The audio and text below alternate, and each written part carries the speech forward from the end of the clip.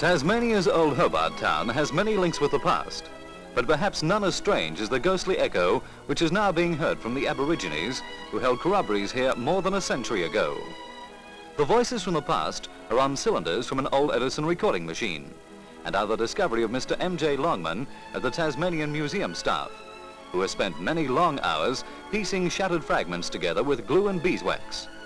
He regards the voices, which have survived half a century, as an important historical find, for they show a greater musical advancement than the simple rhythms of the Aboriginal tribes of the Australian mainland.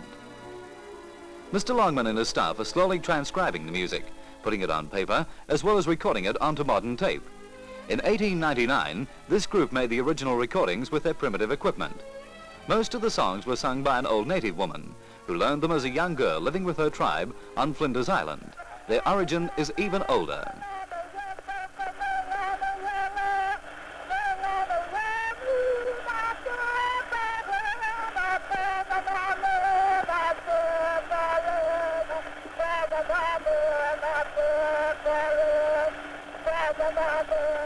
These are the only known words of a race now extinct.